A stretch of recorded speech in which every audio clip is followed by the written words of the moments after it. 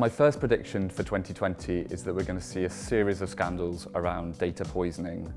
We know that a huge amount of money is being made out of data and the profiling and analytics of that data, but actually businesses in particular are not looking at the sources of that information. They're making decisions, analysing data that may actually be corrupt, maybe poisoned. Now, in 2020, we're going to see a lot of alt data projects launched using personal data, but also business data. And our concern really is that businesses aren't considering the sources of that information. That's leaving them vulnerable, and it will result in a lack of control. We saw this to an extent with Cambridge Analytica. We think stories like that are going to be far more common in 2020, but not just in the political world, also in business. And of course, with the elections in 2020 in the US, the use of political data, of mind hacking, the poisoning of data possibly is going to be a big theme in politics. And as we know at the moment, this is highly unregulated. There's a lack of transparency around how data is used. So this idea of corruption of data, not just in the business world, but also state-sponsored actors, that will be a big theme in 2020. My second prediction for 2020 is that we're going to see an absolute avalanche of AI laws. Now, we did some research with The Economist in 2019 which showed that 88% of respondents at board level are absolutely confident that they can manage this. We think that that confidence is actually misplaced. At the moment, globally, there are over 300 different principles and rule sets for how AI might be controlled and managed.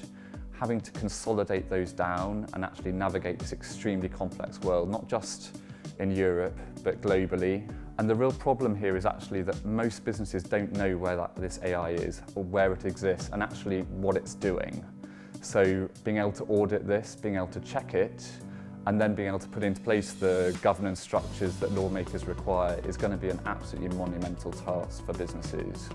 And so we believe that this is going to be one of the biggest challenges of 2020 and one which will prompt regulatory investigations, not just in one country, not just in one office, but for businesses globally. So my third prediction is that diversity in tech will continue to be a huge headache, and many of the problems that we saw in 2019 will be magnified. So the scandal around Apple Card, women who are often much more prosperous and successful having credit limits 10 times less than equivalent men. And then with Facebook, a job algorithm which was advertising jobs to certain groups of people but excluding other minority groups. We think that this will continue apace in 2020 and become one of the biggest scandals that we've seen actually for the decade as the public start to realise how their information is being used and how they may be excluded based on race, gender, sexuality. And actually, how do we solve for this?